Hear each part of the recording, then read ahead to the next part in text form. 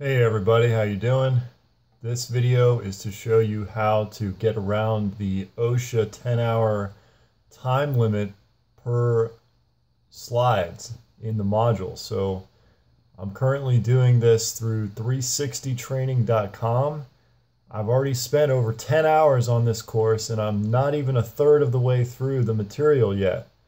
So I had to figure out a way to get this done. This is a ridiculous waste of time for my industry, but I want you to know this video is for informational purposes only. I do not advocate doing this if you work in an industry where you really need to know this stuff, because there's some good information in this course.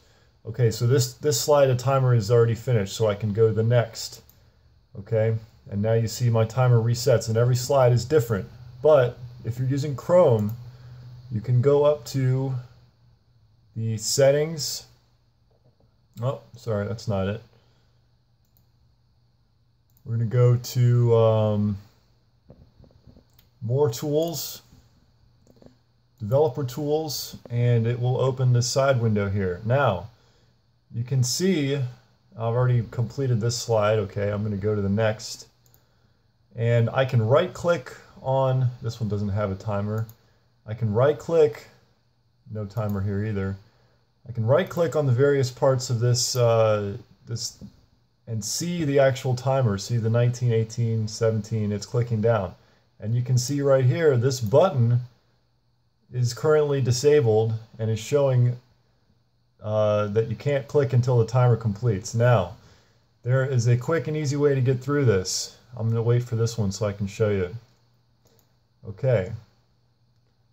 This right here, it says display is none. If you replace this with the word block and press enter, your next button will appear, and you can go ahead and zoom through these without any problem. There's 43 seconds left on the timer. I'm going to the next. Now your particular modules might be different, but again, this is for 360training.com.